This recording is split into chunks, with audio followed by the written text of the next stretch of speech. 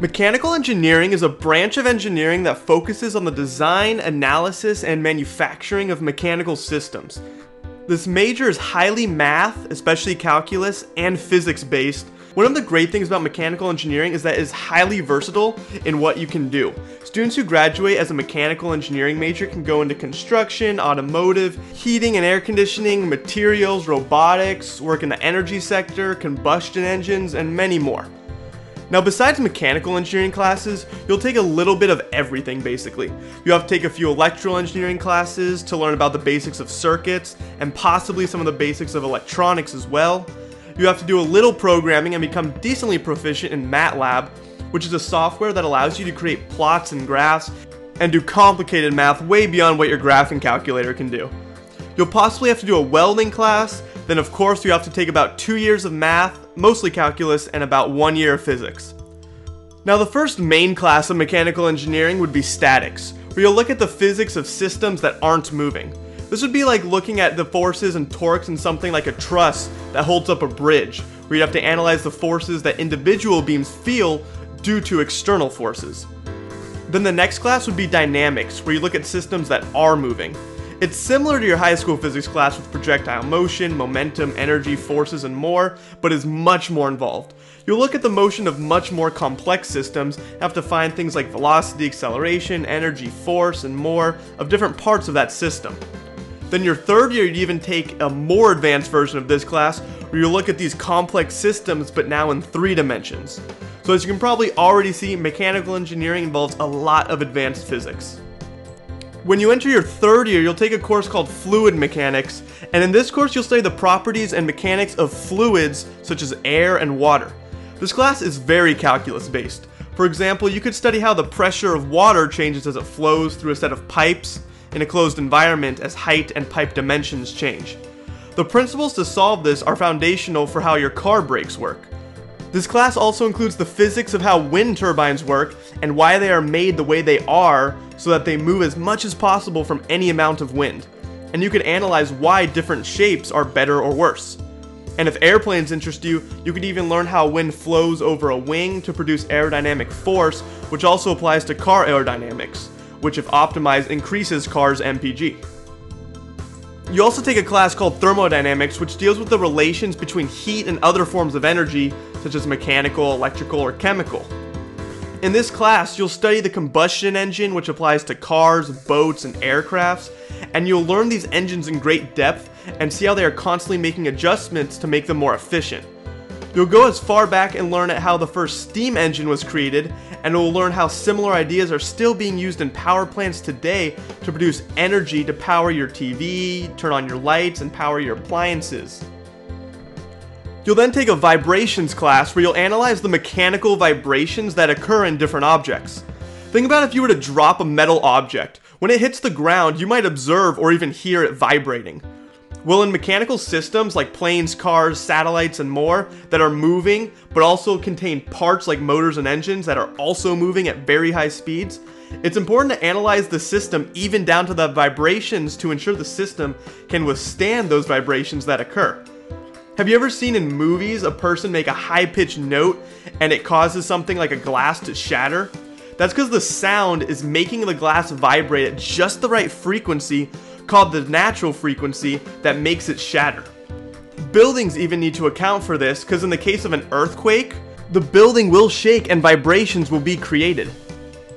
This is actually a building in Japan that was structurally built to withstand high winds and strong earthquakes from causing strong vibrations.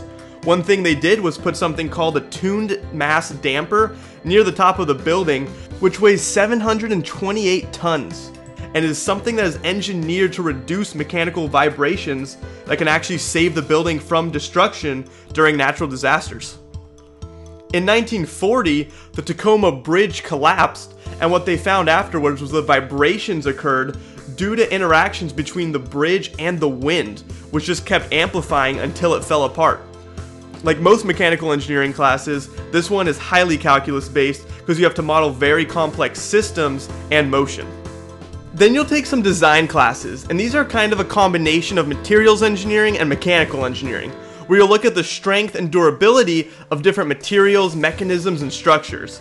As a mechanical engineer, someone might tell you they need a certain motor to make 1,000,000 cycles without braking, or maybe they need it to run for 10 years without braking. This could even apply to just how much weight can a beam support before braking and how much stress is it subject to with a certain amount of weight. Now there are a few concentrations within mechanical engineering.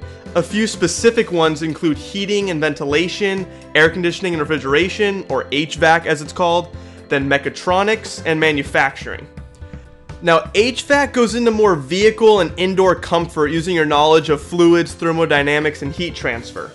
An HVAC concentration leads to working on maintaining heat and ventilated air in something like a large commercial building, cars, apartment buildings, homes, hospitals, hotels, and more, where you'll have to understand how heat travels throughout the building and different materials. When you see those ducts in large buildings, those have to be carefully placed in order to ensure comfort throughout the whole building by knowledge of thermodynamics and airflow. Now it may not seem like it, but seeing how these systems actually work can actually be pretty involved.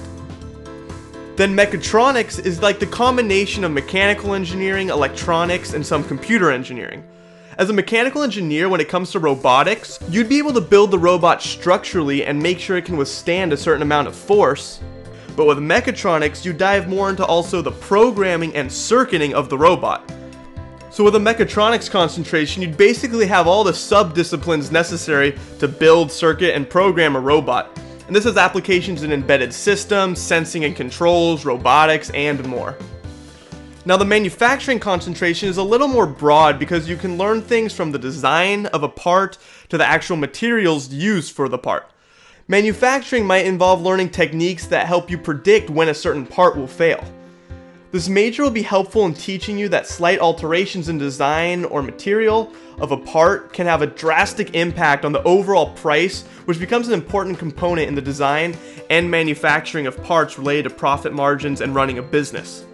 Now these are just some examples of concentrations, but there are many more sub-disciplines, and as a mechanical engineer you have a lot of flexibility. As a mechanical engineer you could work on cars, but to be more specific you could work on improving the engine to make it more efficient.